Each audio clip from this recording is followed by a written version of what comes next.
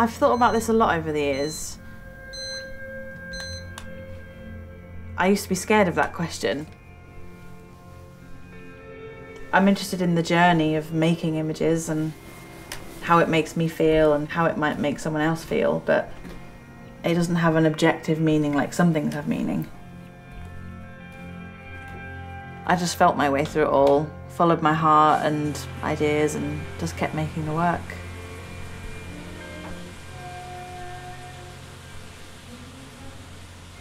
I'm interested in the surreal and the strange and the otherworldly. You know, the sort of things which pull away from reality. Maybe that's because we're always in it, reality, that is. I just find it fascinating. With other art forms, painting, sculpture, you know, you begin with a canvas or a block of stone and you can make anything. Whereas there are these restrictions with photography. Your canvas is reality itself, so you have to start there. And all you're ever doing is changing that, or, you know, shifting a perspective, showing your take on it. I spend a lot of time sketching and thinking over ideas. Sometimes I do get a very specific image in my head, and I can see it, and I sketch it, and then I create it. For instance, one of the images I dreamed up a few years ago was a female figure forming the entire hull of a ship, carrying the sails. And I created that image very specifically, you know, from the idea in my head, which then was made into a diagram and then was photographed.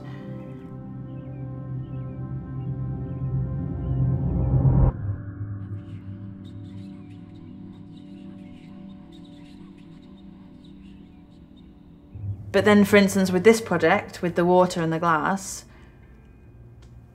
I don't have an exact idea of what the work is going to look like. I just go with the idea and see where it takes me. Often I don't know what I'm even looking for until I see it, but that's what makes it so exciting.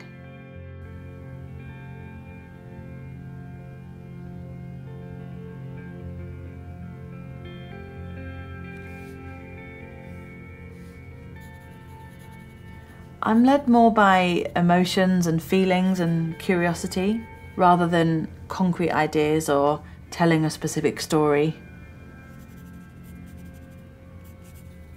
I guess it's about trying to go somewhere new. It's like you're constantly looking for that next image, but you only find it by making it.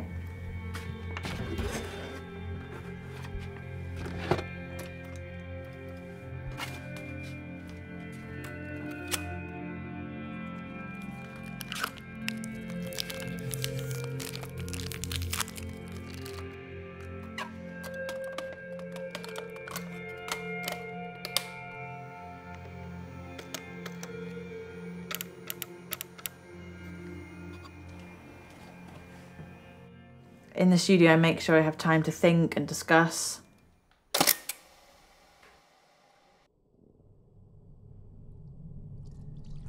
It's not like a fashion shoot where it's bam, bam, bam.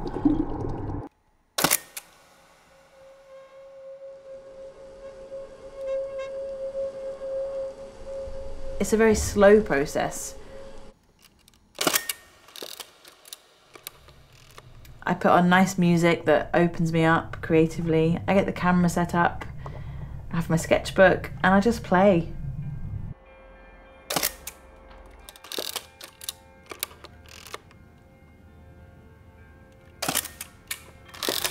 That's great. Just tilt your head a tiny bit round towards the back, and then just drop it a little. Yeah, great. So there are things I know I'm looking for. I look for shapes, the mood of an image, texture, the balance inside the frame, the weight of it, and how the body sits in the space. Put your front arm like down. Yeah, that's great.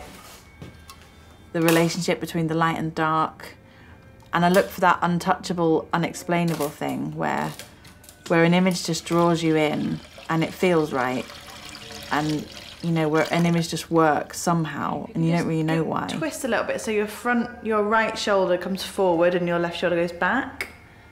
Yeah, perfect. Yeah, that's great. Maybe people will work out how I've done things, you know, that it's just a double exposure or that it's just glass and water. Perfect. Maybe they won't. Gonna do that one again. But it's the experience of exploring those forms that's interesting to me. And with film, I don't know exactly what I'm going to get. So each time there's this bubbling excitement of what it could be, what's going to show up in the film when it's developed, what's going to have come through. And that feeling never gets old.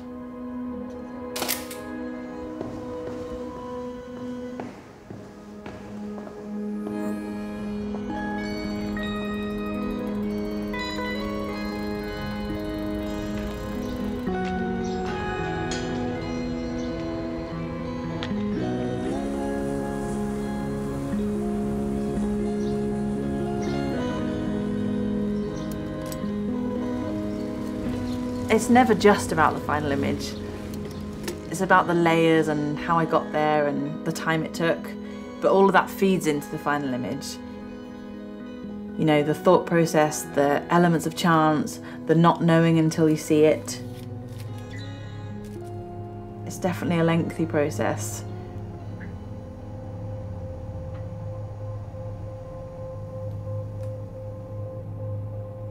Shooting on film is a beautiful way of working, and for me it seems to open up new possibilities. I wouldn't say it's better than any other medium, it just takes me on a different journey.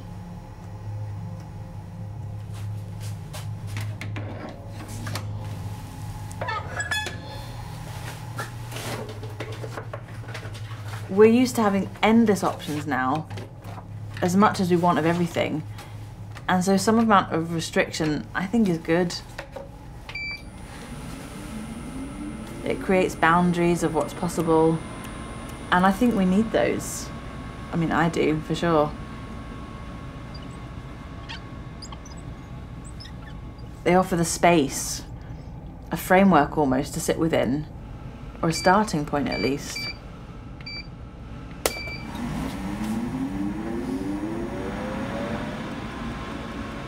I love the tactile nature of working with all these processes. Be it in the darkroom, printing images, holding the negative, the chemistry, working with physical elements that you can see and touch.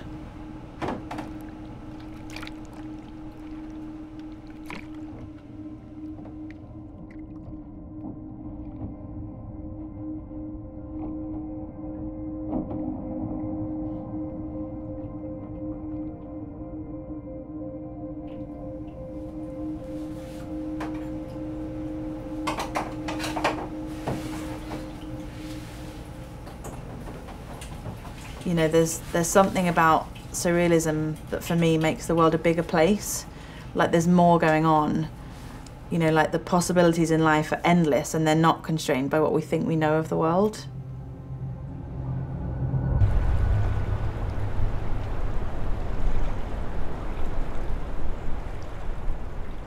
I think I work with the female figure as it's familiar to me, and it allows me a starting point.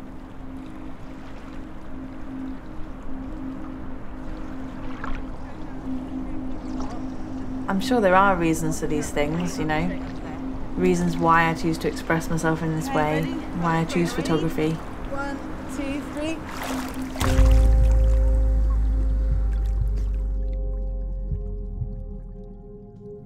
I definitely see myself in the images I make somehow, even if it's just on an emotional level.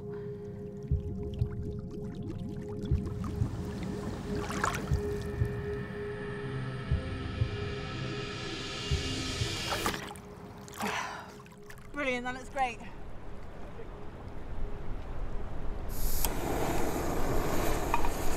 The relationship I have with my models is really important. I have to feel a creative connection and trust them and know that they trust me.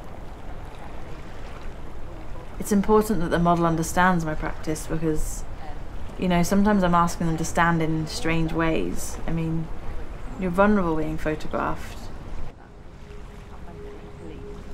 So yeah, it's a real sort of trust thing going on.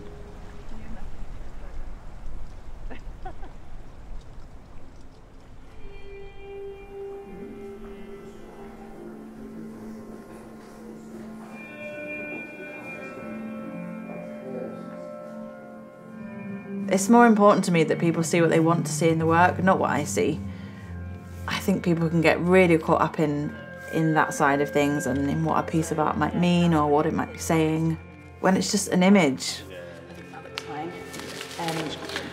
Yeah, so they're going to go with, so there's 5 altogether, so we basically need to find out, well, work out what order they're going to go. It is what it is.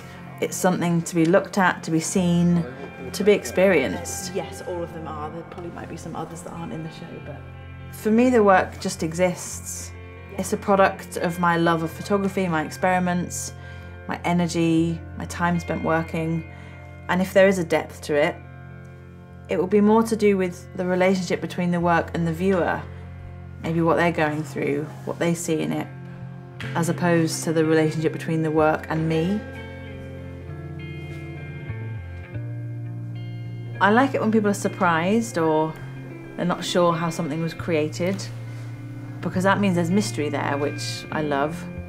Or when they say something like, that's so unusual, or I just get lost in it, or it reminds me of a dream I had.